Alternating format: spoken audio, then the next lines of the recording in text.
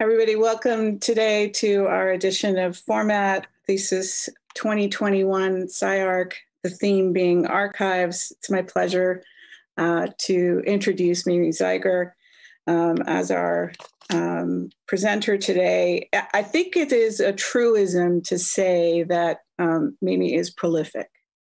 What and where has her writing appeared? I think maybe the better question is, where has it not appeared?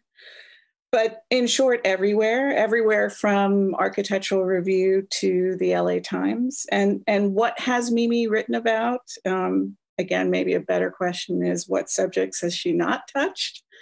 But Mimi has written about everything from tiny houses to something I recently read about toilet paper holders.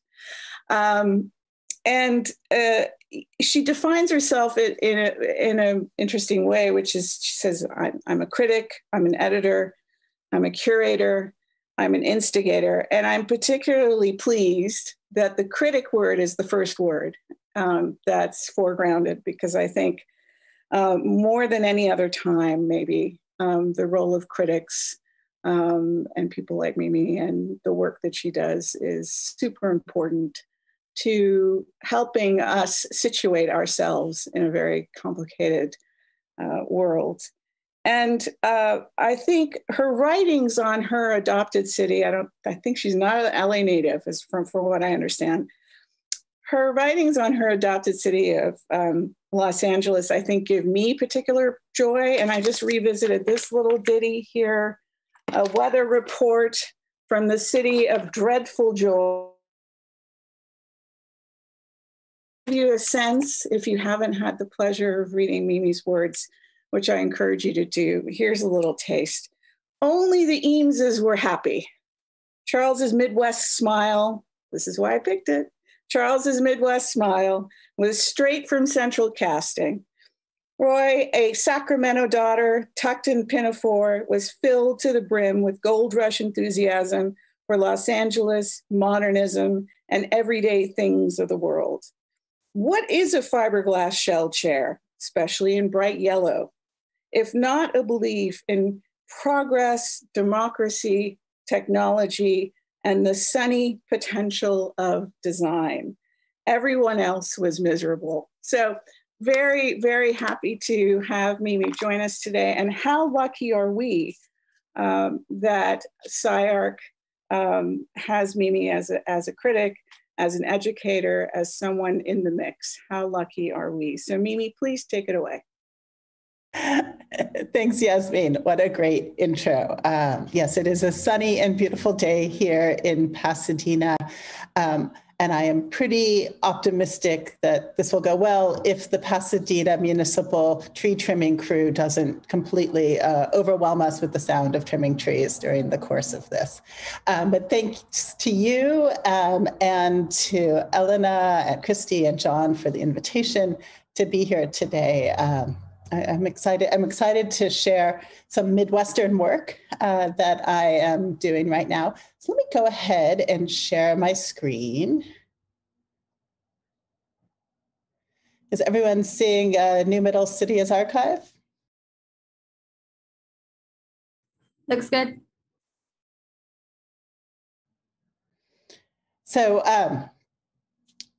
this is a project that I'm going to share with you today. It's a curatorial and research project that I've been working on for the last 18 months, and it opens to the public this August. It's called Exhibit Columbus, and the title of the exhibition is New Middles.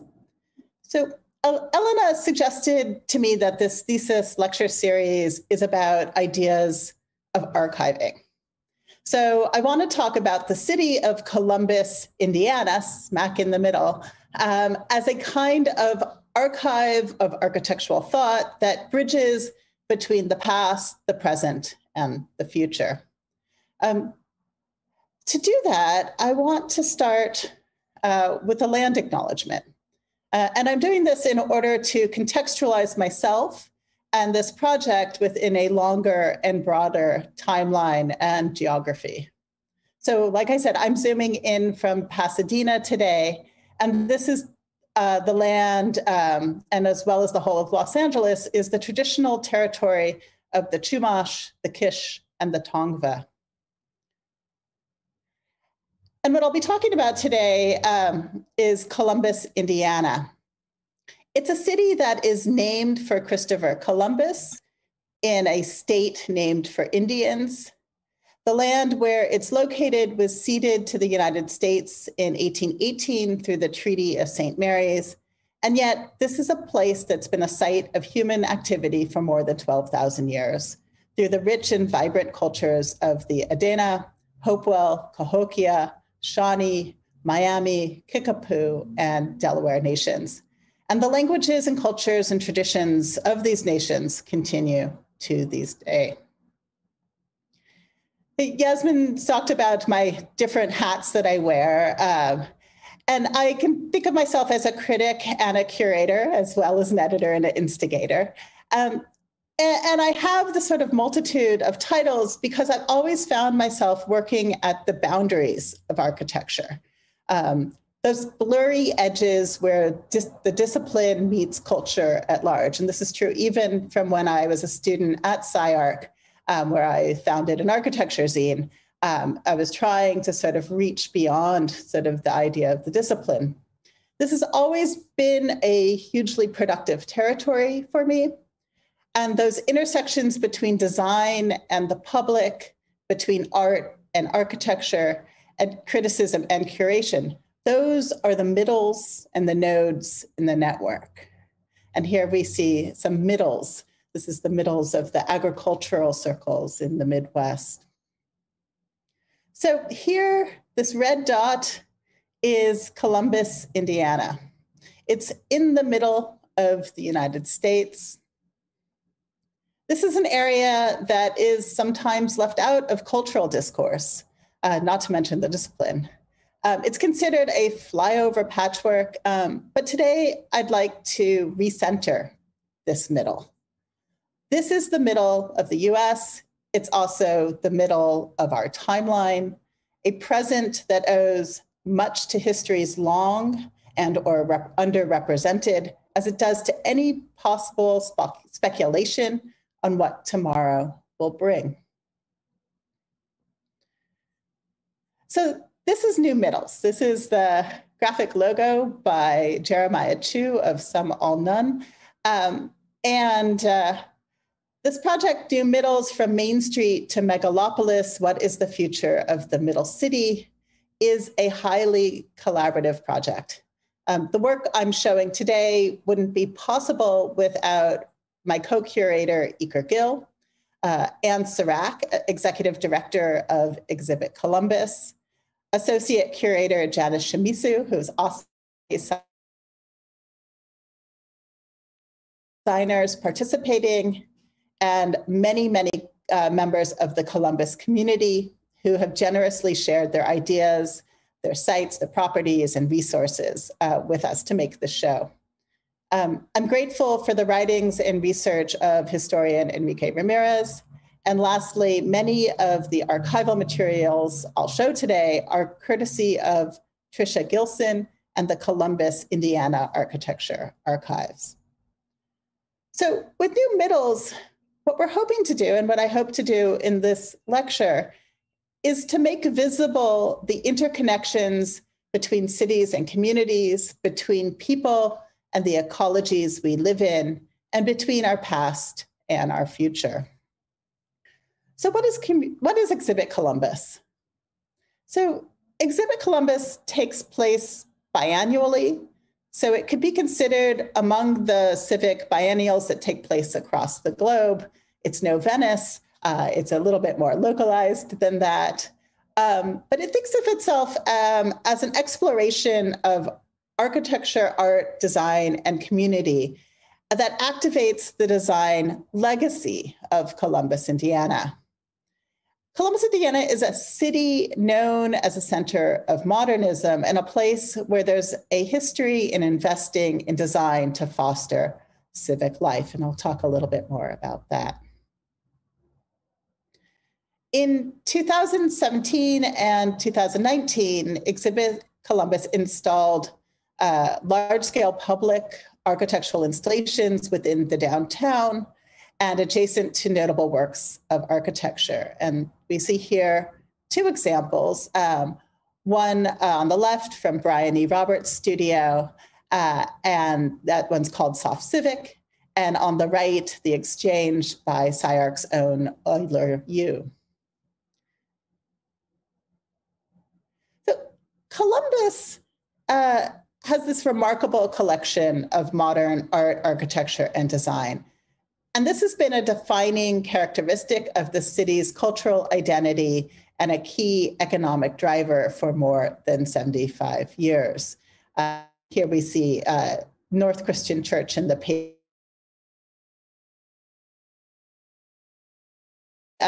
population of about 46,000 people, right? Like that's about a neighborhood of Los Angeles.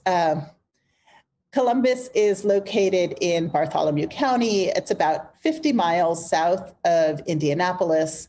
And it features this crazy collection of signature modern and postmodern buildings by Eliel Saarinen, Eero Saarinen, Kevin Roche, Deborah Burke, Robert Venturi, and Denise Scott Brown, SOM, and many others. And Columbus's architectural archives were the result of a half-century worth of innovative public-private initiatives, which were spearheaded by community leaders, most notably the industrialist and art patron J. Irwin Miller, who lived between 1909 and 1904, and his wife Xenia Simmons Miller from about 1917 to 2008.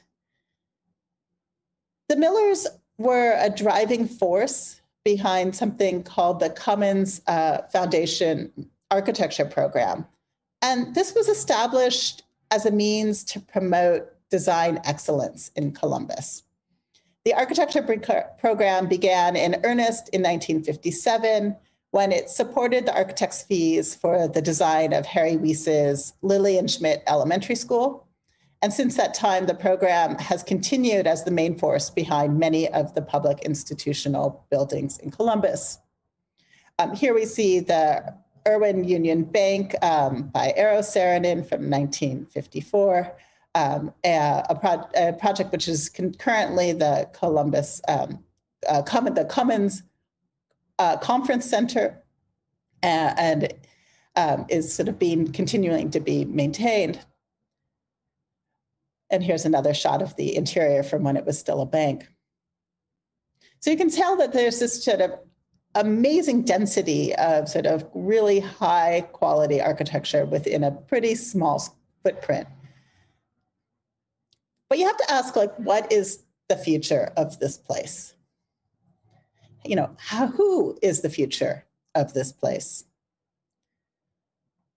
This is a quote from J. Irwin Miller. He gave this in 1964 at the dedication of the College of Architecture at Ball State University, which is not so far away from Columbus. And he said, design at its best is an exercise in honesty and imagination, not in prettiness.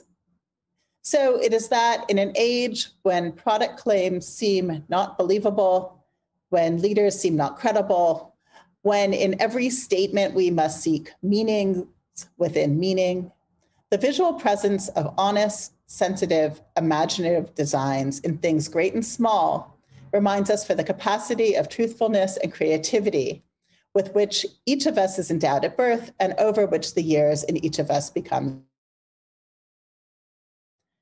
This quote really has resonated with me. It feels extremely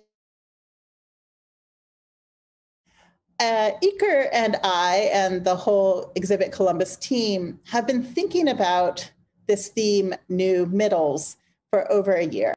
And this has been a year, as we all know, it's been devastated by pandemic losses and one marked by uprisings and protest as we recognize systemic racism and the need for societal change. And this past year has made me think about this exhibition and symposium as a very small step towards decolonizing the modernist history of Columbus. This 2020-2021 cycle is a chance for the city to think about its future through design, design illuminates meaning. This is what Miller's remark suggests. And it does so through creativity and imagination. And those are the things we need right now. And Yasmin referenced some of my critical writings, and the idea of thinking about a social project through a kind of design speculation is something that has been central to my work, both criticism and curation over the last few years. Design is a tool that makes visible things, systems, ideas that can't be seen. And the participants that we've commissioned work from have embraced this brief and have taken the ideas that Iker and I have sort of brought to them farther and in directions greater than we could imagine. And I'll show you some of those as we move through the lecture.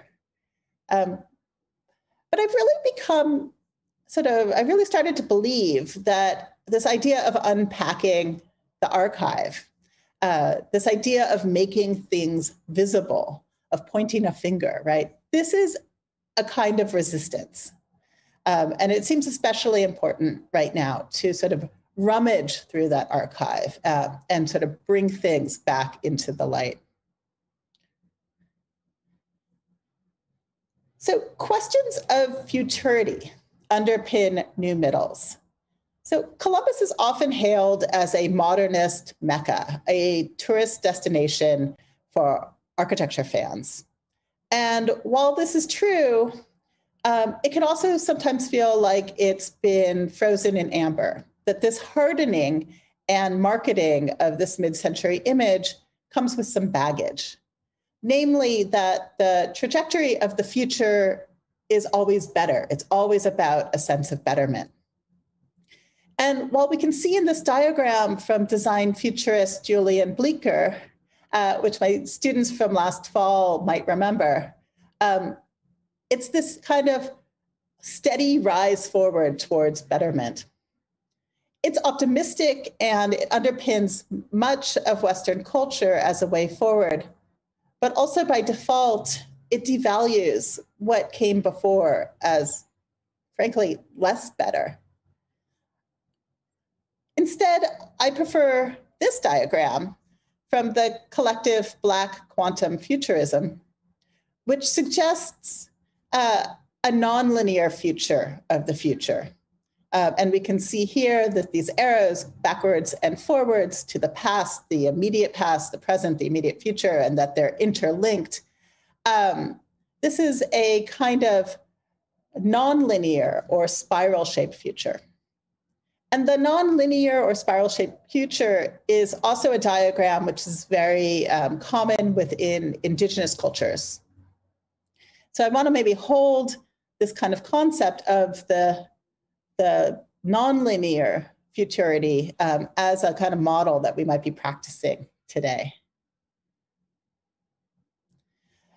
And we go here to Catherine Josephina Merla-Watson from speaking about indigenous futurism, that we cannot imagine our collective futures, and note that that future is plural, without reckoning with the hoary ghosts of colonialism and modernity that continue to exert force through globalization and neoliberal capitalism.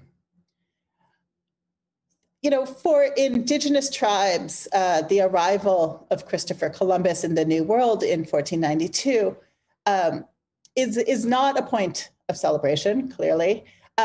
In fact, it's often seen as the beginning of the apocalypse through colonization. When we did our symposium for Exhibit Columbus and New Middles in the fall, we brought together some speakers to think about the idea of what an indigenous future might be. And Chris Cornelius, the architect, talked about how Native peoples today are not awaiting a possible apocalypse, but they're living in a post-apocalyptic present. And I think as we start to think about making a series of public architectural installations in a place called Columbus, we need to think about how a city named for Columbus in this state, of course, named for Indians, might start to reconcile erased narratives or recover possible futures that were cut short for some in the interests of others. So in thinking of that, artists and architects Jennifer Newsom and Tom Carruthers of Dream the Combine are based in Minneapolis. They're also one of the 5 Miller Prize recipients who'll be showing work as part of Exhibit Columbus. They began researching their project for New Middles around the same time as citizens took to the streets in their neighborhood in Minneapolis to protest the murder of George Floyd. And the summer uprisings brought a needed critique as well as toppling of colonialist and Confederate monuments. And in this early sketch, they began thinking about civic symbols and place names as elements of power, but also as these complicated infrastructures intertwined with our everyday life. So Columbus is as much a historical figure as it might be a city, a sausage company, or even something as mundane as a traffic circle. Jennifer and Tom also mapped all the different towns and cities across the globe that are named variations of Columbus. So that could be Columbia, Colombo, or Colon. This means that Columbus, Indiana, is in the middle of a network of places and not an autonomous island. In recent years, Columbus, as a city, may be best known as the name of a 2017 movie by South Korean filmmaker Kogonada, which starred John Cho and Parker Posey, among others, as well as the city. And I came across this video study for the movie Columbus early in our research. Like Iker and I, Kogonada was thinking about the future while looking at the past. And I'll play this video in just a second, that the church shown under construction here is by Eliel and Eero Saarinen, which was completed in 1940. Buildings constructed in the city. Play this.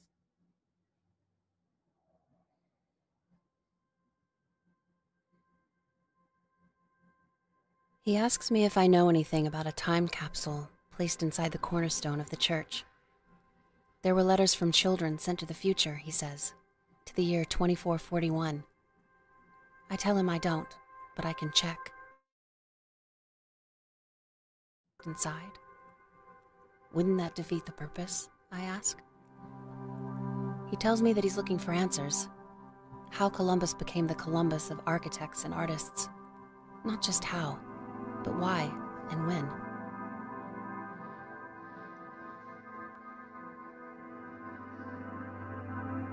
I tell him about a 16mm reel I found labeled Mamaw, Orchids, Building Church. The church? He asks. I think so, I reply.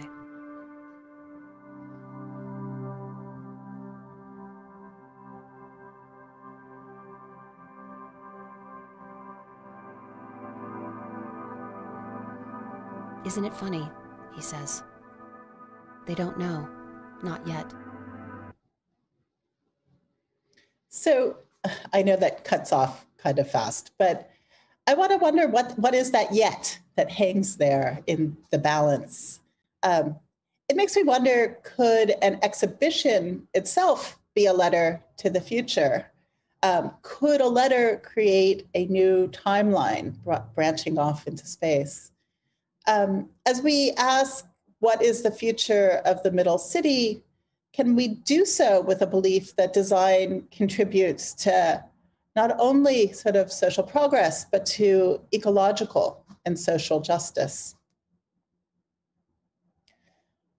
So in conceptualizing the theme, New Middles, our first strategy in both defining what is the middle and in suggesting a new way of thinking about Columbus was to recenter the city within the context of the whole of the Mississippi watershed.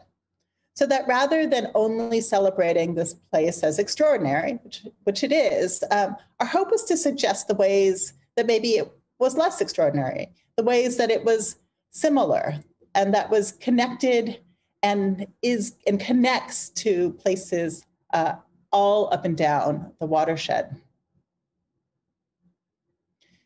In his essay, Confluences, Convergence, and Commons, Enrique Ramirez describes the Mississippi, writing, the Anishinaabe people called it Mississippi, or Mez-Z-C-P-B,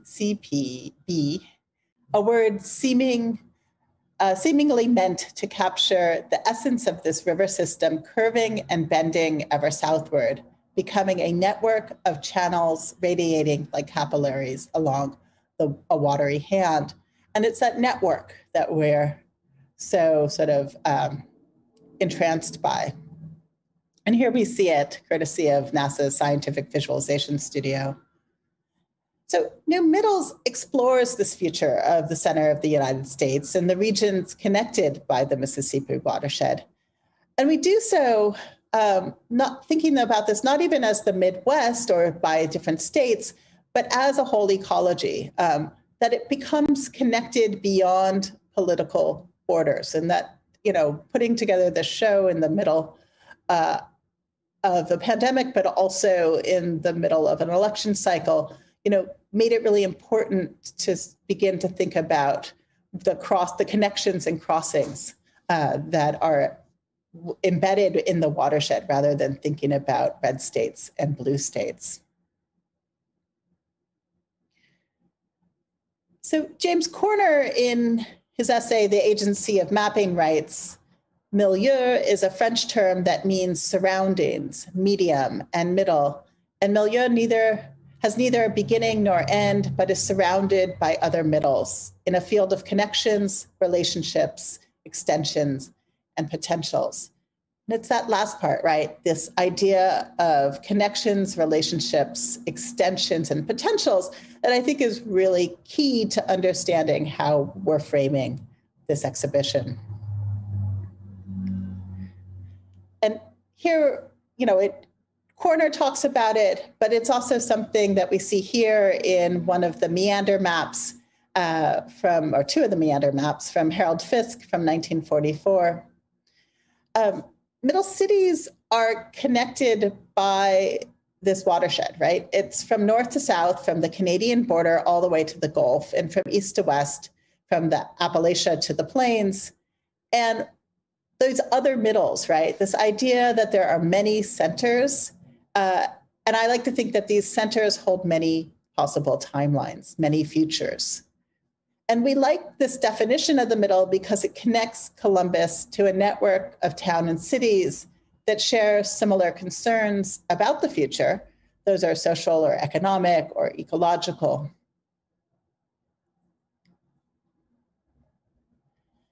For the cycle of Exhibit Columbus, we had to figure out how to capture the watershed from top to bottom. This is a real difficulty in picturing a vast territory, of thinking about it infrastructurally and architecturally, but also understanding that an architecture installation, a commissioned installation, may not be able to capture the breadth of the watershed. But we still wanted to think about what are the architectures of the watershed. So we commissioned 2 photographers to capture this territory. This image we see here is from David Shalio. It's a moment in Minneapolis where the river, the Mississippi River, was stopped in order to repair the footings of the bridge, so people could get out into the center of the river. So it's sort of the relationship between architecture and the waterway. And then here, all the way at the bottom, is New Orleans-based photographer Virginia Hanasuk with the Canal Livy Breach, Lower Ninth Ward, a somber reflection on the ways that waterways and the infrastructures of waterways fail us. What happens, and this is something very important to Ginny's work, is to think about what happens along the Mississippi often has negative results downstream, as pollution and agricultural runoff create environmental impact on the Gulf. And this idea that something might happen upstream to impact downstream, and there's this spatial connection between these two places, made it important to have someone who was photographing a lower territory, as well as someone like David, who was photographing a north and western territory of the watershed. And here we have a LiDAR map of the same Mississippi twisting, very similar to Harold Fisk's. Paulina Oja Espejo writes that the watershed model presents border limits of communities, but as the interconnected edges of complex wholes, edges where institutions, peoples, animals, plants, and objects create unique combinations. And let's think about that. This is not just about how places are connected to each other, but how they're connected to their ecologies that they're living in or placed in. And as curators, we're interested in seeking out these unique combinations and in recentering Columbus within this timeline of the Middle City. And that means stretching backwards to include indigenous settlements that predate Columbus's namesake arrival in North America, and also pushing forward. It happens to be the bicentennial year for Columbus. So we can think not only like what might the next 200 years bring, but also reflect on the previous 200 years. So really we're at a kind of pivotal point.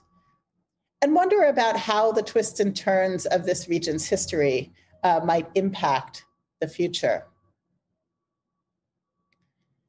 So what is the middle? And what is the Middle City?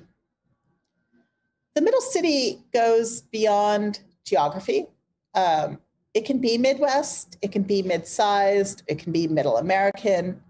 But with our own sort of moment, it makes clear like middle is not average, and it's certainly not neutral. Middle is very much its own condition, especially in relationship to changing demographics, to technology, mobility, climate change, health crises, and the way that cities are trying to address past and present injustice. The Midwest and the middle, is really seeing all of these elements come to the fore in the way that maybe the coastal cities had seen in other times, and are beginning, are sort of impacted in just in similar yet different ways. So we're interested in how Columbus is also home to many 20th century archetypes. So those very sort of special buildings are also sort of the building blocks of what make up a city, whether those are religious and secular or civic or private. They could be a main street or a bank, a post office, a park, a library, a church, a school. I'll show you a project that is a drive-in in a second. And these are, these are great sort of archetypal projects, but also spaces need to evolve to meet the 21st century and the demands that this current moment sort of poses. So these are, difficult but important questions to ask, try to answer, like, how might this space evolve? But we've asked 13 teams of designers to tackle them. Let me introduce you a little bit to our designers who are taking you through a few projects. So there's two different categories of designers that the designers are all in a big category, but we've sort of given two different kinds of installations. First is the J. Irwin and Zini S. Miller Prize. And this is a group of 5 teams that were chosen to create large-scale site-specific installations that respond to the New Middles theme and specific architectural sites. They include Dream the Combine from Minneapolis, Ecosistema Urbano from Miami and Madrid, Future Firm from Chicago, Oleken Jafeus from Brooklyn, Sam Jacobs Studio from London.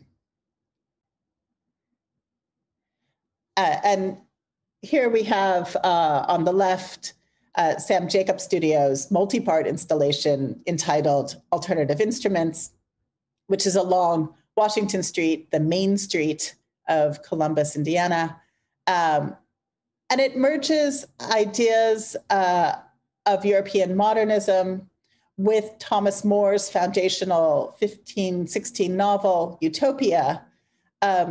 And his project draws from 19th century utopian communities, roadside Americana signage, and the work of Venturi Scott Brown to create these kind of folly-esque images. And here we have Robert Indiana's classic sign that spells out love here in the language of Utopia from Thomas More's novel.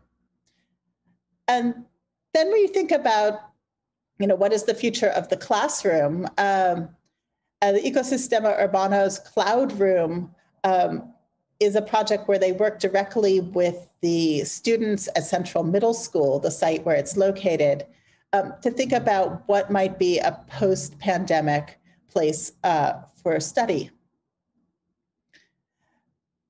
In addition to the Miller Prize, we also have these 7 university design research fellow teams, and they were selected for their ongoing research through their teaching in architecture and landscape architecture. And they include Derek Hoferlein from Washington University in St. Louis, Joyce Wong from University of Buffalo, Jay Kim from Indiana University, Ursula Kripa and Stephen Mueller from Texas Tech, and Ang Lee from Northeastern University, Lola Shepard and Mason White, who teach at the University of Toronto and the University of Waterloo, and Natalie Yates from Ball State. And if the Miller Prize projects were really looking at the kind of archetypal buildings in Columbus and making sort of large-scale responses to them, the work from our University Design Research Fellows is, really picking up on ongoing research from these practices. So whether that is thinking about how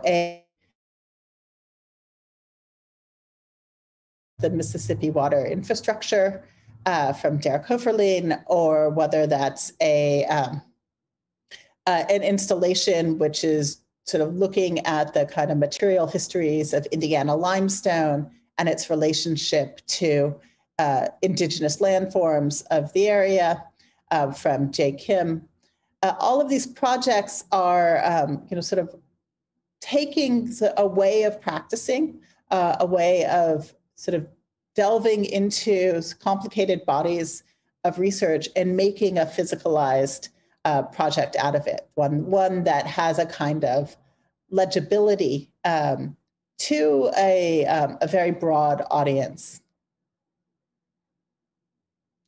And lastly, we have Jeremiah Chu, who runs the Practice Some All None, a multidisciplined studio that brings together graphic design, art, and music, who has been evolving a kind of graphic identity for the exhibition, beginning with the New Middles typeface, and then as we've gone through our symposium and design presentations, and now as we enter into the phase of the exhibition, creating a system of graphic elements and type that can begin to sort of pick up on that idea of making visible and sort of allow people sort of ways to reflect through design on the projects that they're seeing.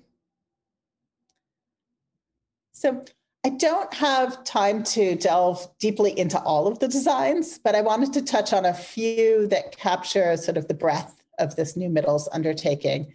And I'm going to single a few out, but I'm by no means playing favorites. Each of our participants developed a proposal that is rich in research, in how it engages the city.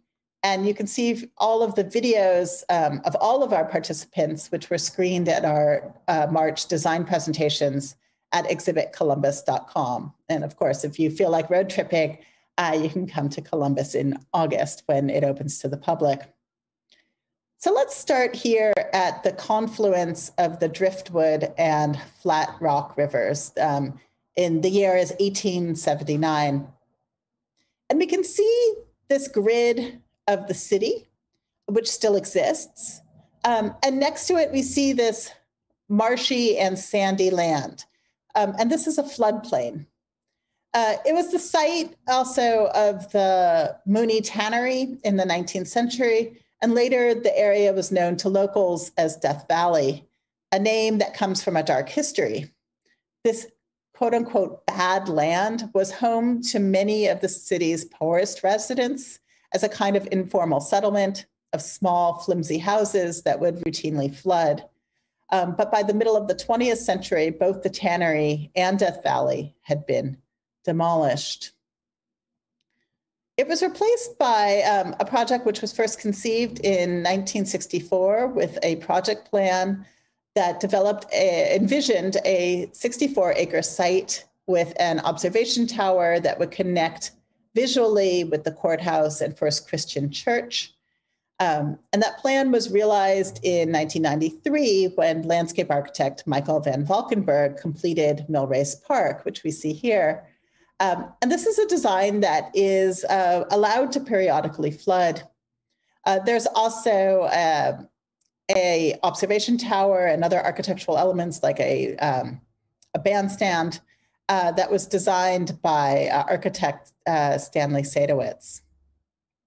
This is the site of a project, of two projects, Dream the Combines project, and then one by University Design Research Fellow Joyce Wang, who created a non-human architecture in the park to emphasize the biodiversity of the urban ecology.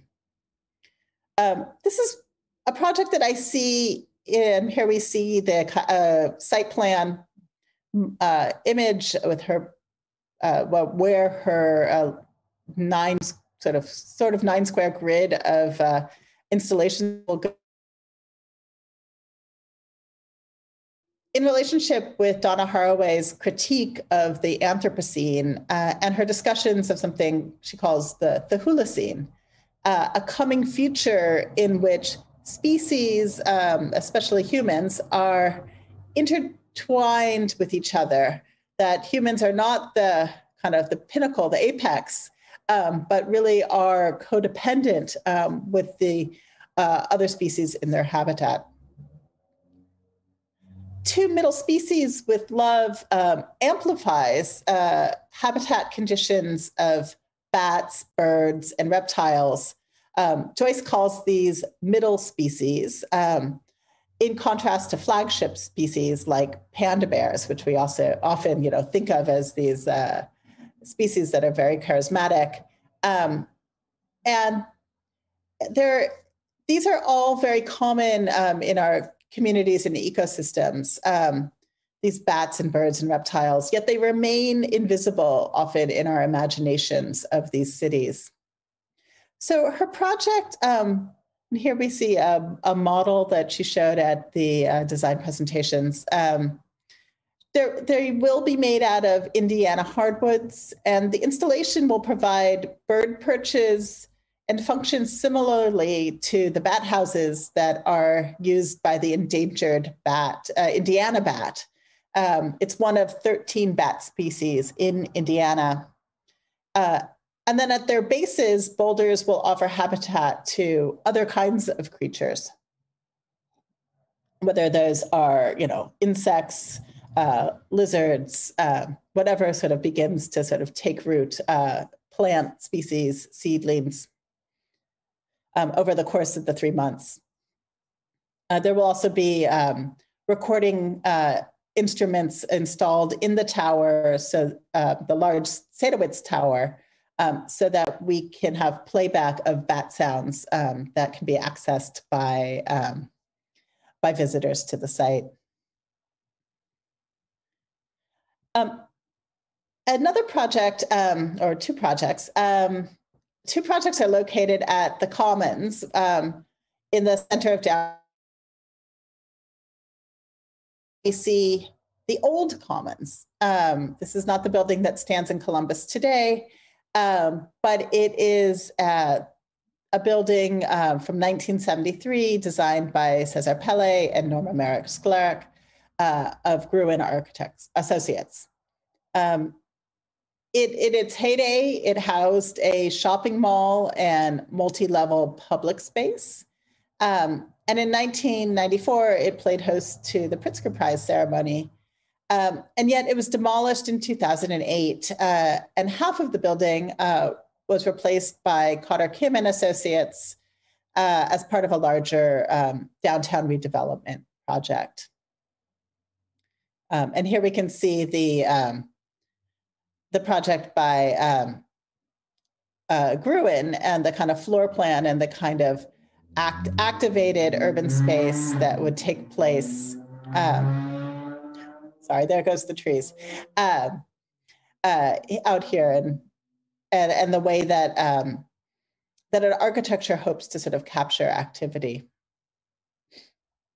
The other half of the project, so that part that I just showed you was demolished, but the other end of the building, which used to be a Sears, remains intact, surprisingly. And it's now used as office space for Cummins, which is a company best known for producing diesel engines and also the city's largest manufacturer.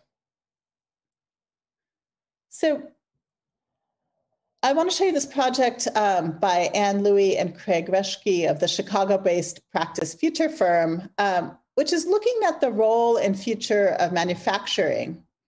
They proposed a project entitled Midnight Palace, a gathering space designed for occupants of what they call the Midnight City. It asks, what is a public space dedicated to those who live in the nocturnal hours? So here, the middle that we're talking about is the middle of the night. The project's a lattice work of electrical conduit, and Midnight Palace features a wall of light inspired by Columbus's streetscape. So those could be, and we're seeing lights that could be high pressure sodium fixtures, LED light bulbs, or soffit lighting. And it also pays homage to the Columbus Drive-In, which closed in 1992. So there'll be screens which will feature community partner programming with a local independent movie theater, but also is available for screening cricket matches or short films. And it's built out of conduit. It makes visible the graceful labor of electricians, which is usually hidden behind walls. Let me just show you this video. It may be a little quiet, but hopefully you can be able to hear it.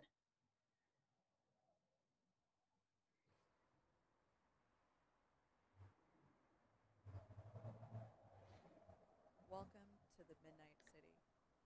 The Midnight City is located in exactly the same geographic place as daytime Columbus, Indiana. But it can only be visited from astronomical sunset to astronomical sunrise, when the sun is between 12 degrees and 18 degrees below the horizon until the moment when the first light emerges. Night buildings replace the day buildings. They are almost exactly the same, but instead of their daytime colors, they are decorated by dining room lights and monochromatic hues. Every evening, the Midnight City emerges everywhere across Columbus, from east to west. Midnight streets replace the regular streets. Nighttime flowers bloom. Nocturnal creatures and insects emerge for their routines. The soft hum of streetlights grows in volume.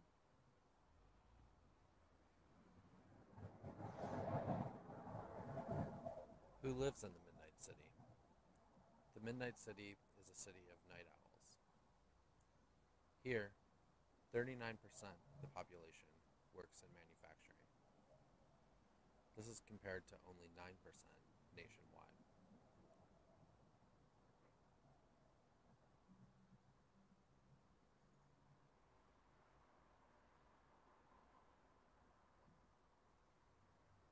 Many residents of the Midnight City are second and third shift workers. They work at one of the city's many plants, keeping the wheels turning 24 hours a day. Unlike those who live in the daytime city, second and third shift workers wake up at dusk and go to bed in the morning. Breakfast is sunset and dinner at sunrise.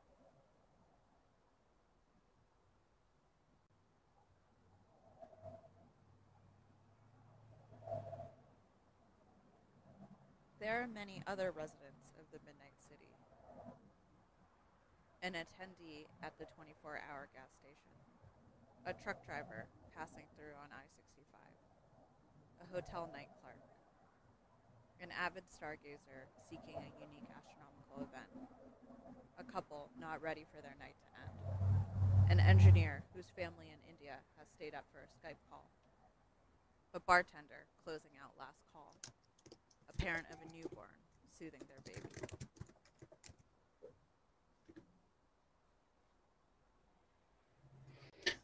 Sorry that was a little bit low. Oh, keep going. However, many civic and amenity spaces only serve the daytime city. Midnight residents don't take the Columb bus, which stops at 8 p.m. They do not visit Noblet Park, which closes at sunset. They do not eat at Ramen Alley, Jill's Diner, or the Garage Pub and Grill. Those places are closed. Most of the Midnight City's popular locations are located along the highway and serve midnight travelers. These include 24-hour gas stations, restaurants, and stores like Walmart. How can we design for the Midnight City? What is a public space dedicated to those who live in the nocturnal hours? So sorry about the sound is a little low on that video, but I hope you were able to catch some of it.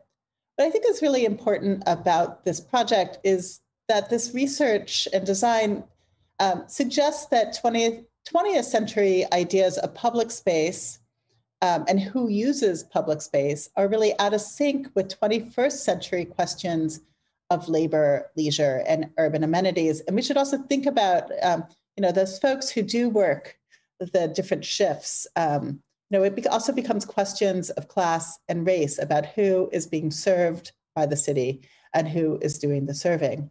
So I think what's nice about this project is it's turning our understanding of time and with it, the idea of who is a user on its head. And so we think about the middle of the night rather than noon as sort of the middle of what we're designing for. And it gives us a whole different set of parameters. Oh, here it goes again. Here we go.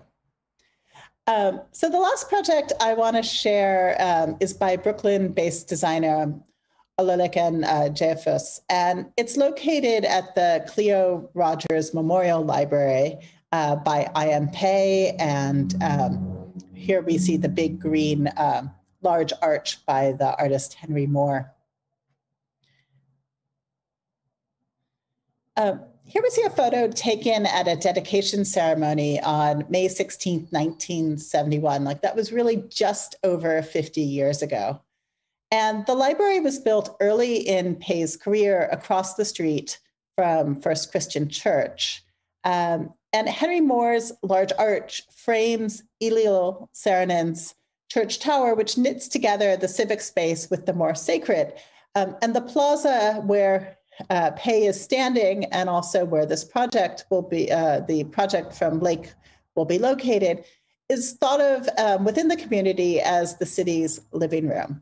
So, this becomes a really discursive space, a space for sort of ideas to be played out. The library opened in 1969, and in his research, Lake discovered that an inaugural African art exhibit opened in January 1970, and it was part of Africa and Black and White America, a 2-month-long program developed by the city's Human Relations Commission. What's critical and surprising about this material is that it had been largely forgotten until he kind of dredged it from the archive. Tucked away, its import was buried under the image of the city as a destination for modernist architecture. But the city has had many different ways that it's been linking questions of society with questions of design. And the press releases we see here on the right could really echo our own condition, the questions that are going on in the United States today around race. One paragraph begins, "Violence in the streets gains instant attention, but only hardens prejudices and does not provide the basis for mutual understanding." And the same year, the commission organized the Columbus Black Arts Festival. Entitled Archival Revival, Lake's design revisits these two events through sculptural and augmented reality elements representing key figures that have been revived from the Columbus, Indiana Architectural Archives. So I want to close with a few minutes of his proposal, Archival Revival, which asks us to reconsider these inherited histories.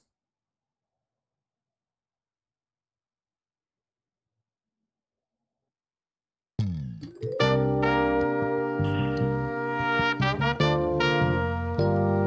Cleo Rogers Memorial Library officially opened in December of 1969. One of the very first exhibits to open was an African art exhibit, which took place in late January of 1970 and was located in the library's gallery on the plaza level. The exhibit was part of a 2-month-long program developed by the Human Relations Commission called Africa in Black and White America.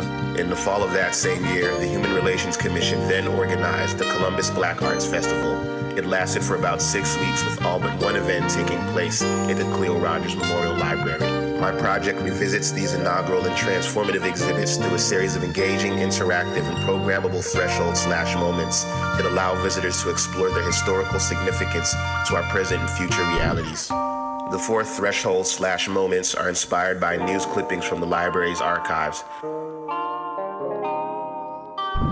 The African art exhibit is an unintended acknowledgement and celebration of the influence African sculpture had on modern art and architecture. In addition, many of the sculptures in this exhibit were on loan from Indiana University's Eskenazi Museum of Art. The news clippings are abstracted into silhouettes, which are then developed into a series of pop-up installations that encourage a variety of engagements with the visitors to the plaza. The viewing platform provides a space to gather, rest, and people watch.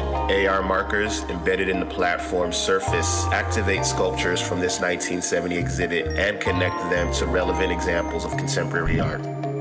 Marie Evans, a native of Toledo, Ohio, has become known as a Hoosier poet and television personality. The topic of her discussion Thursday is poetry and Black experience. She is producer and director of The Black Experience, a weekly program carried on WTTV Channel 4 in Indianapolis. The silhouette for Marie Evans is inspired by several lines from her poem, I Am a Black Woman. The pop-up installation visual interactive experience where one can view archival footage, listen to historic audio, as well as engage with relevant texts from contemporary writers. Graduate student at Indiana University and a native of Aliceville, Alabama, will be hanging 68 of his prints in the basement of the library just south of the children's room.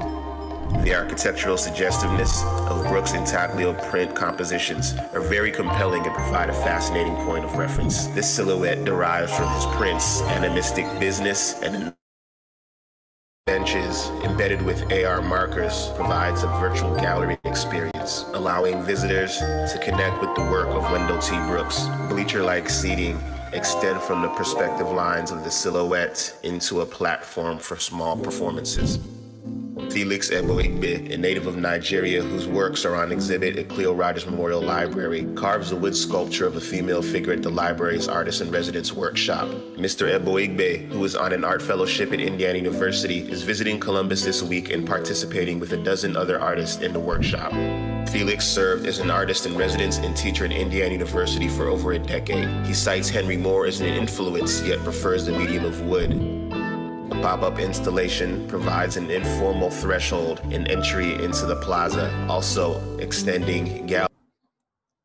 All right, a little bit of an abrupt ending there, but you can watch the whole of that video on the Exhibit Columbus website. So Lake's work is really best known for questions of Afro and solar punk futurism. And I think one of the works that he just came off view was part of reconstructions at MoMA and his work in the Venice Biennale at moment. So questions of how we think about the future or how we insert something into the timeline which might sort of reflect a new future is part of his practice. So in rescuing these programs and the artists from the solitude of the archive, Lake's work inspires a multiverse of futures for Columbus, which are drawn from Black creative practice and experience, and are stories that are largely erased from the dominant narrative. Lake, for instance, spent part of his teenage years in one town over from Columbus, Indiana, in Bloomington, Indiana. And so this is, in a way, kind of reconnecting his experiences back into our understanding of what is Columbus, Indiana. So, this part again. So I hope that in unpacking the city as an archive, it gives us some insight into how a place might be known and can be opened up for questioning via research and exhibition. And then it also illuminates something that Pedro Gajanio talks about as a practice of critical curation, one that maybe combines or merges the poles of being a critic and being a curator. So with that, I will stop sharing and thank you, and we can open it up for questions.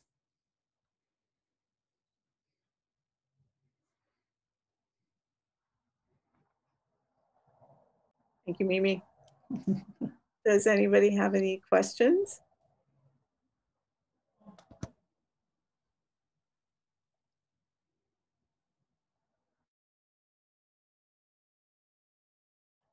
I know I probably just exhausted you with all of that material. Thanks, Mimi. It's fantastic to hear about all of this, the backstory behind this exhibition, and I hope to be able to experience it. I think one thing I'd love to hear more about is you talked about your practice as a practice that sort of combines approaches to design projects and social questions, social engagement. And then as you finished, you talked about the kind of critical curation.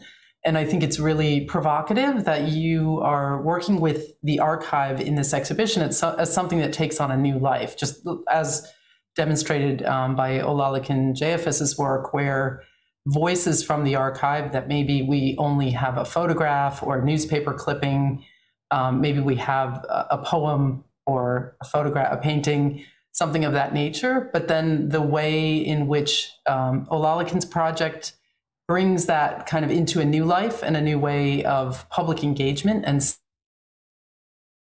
position overall as bringing the archive kind of out into the streets, onto the buildings, into the parks. So I'd just be curious, how you're thinking about that. This sort of almost like a living archive, I was thinking. It's beautiful.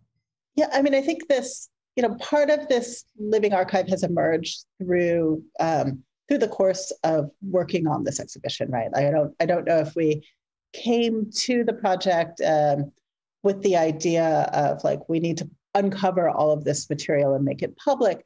But that as we sort of framed this brief for our practitioners, their hunting and pecking through the archive, as well as our own hunting and pecking through the archive, made it impossible sort of not to want to foreground it, because it tells us new stories about a place, right? So when we understand a place that has a piece of history, thinking about African art and the relationship of Black and white people, in Columbus, Indiana in 1970, right?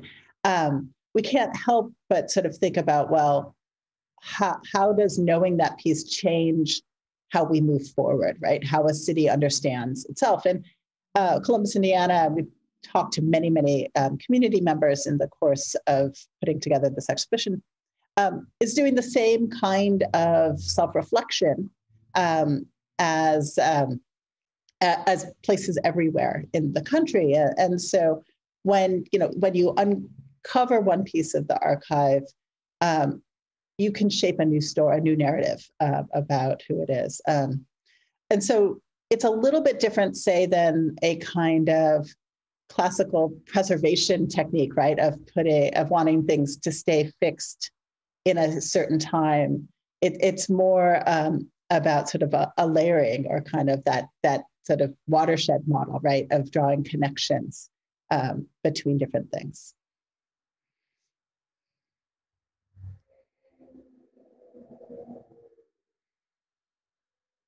Any other questions? I'll ask one. Hi, Mimi. Hey, Nick. How can we best, I guess, I'm just thinking specifically about my thesis, where at the moment it's working on a site in the Navajo Nation, and how can it best not be seen as a colonialization project? And how, is that even possible in 2021? And if so, how best to do that? Without knowing your whole of your project, I think when you engage people whose lived experiences, are, from Indigenous communities, I think that making sure that those voices are part of the conversation, right? If that's part of your research, right? So that it's not about creating a series of assumptions based on something that you think you know, but actually engaging people within that discourse. So for our project, so Derek Hoferlein will be working on a series of programs that we'll be hosting in the fall, thinking about the Mississippi and the whole of the watershed with two Indigenous artists. And so, when we want to do program, we want to make sure that we're not suggesting a kind of top-down expertise, right? That we're kind of creating platforms for dialogue. So I don't know if that helps necessarily with the thesis project, but it suggests that there are maybe more voices that may need to come into conversation. Thanks. Thanks, Nick. Did somebody else want to make final comments, or Elena?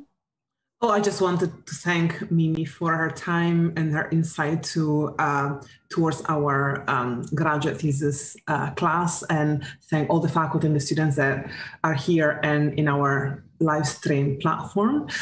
It's 3:11, so I think the students have to go back to their own instructor. So thank you, Mimi, for your generous intellectual engagement and the knowledge you've shared with our students. And we're looking forward to seeing this live, or at least on Instagram Live, let's say. Yes, and maybe some of you can come join us in the Midwest in August. It's before school starts. So thank you so much, Elena, Yasmin, Christy, John, all of the students. I see some familiar names in the audience today. So thank you, Mimi. Thank you. Bye-bye. Bye. Thank you. Bye. Bye, everyone.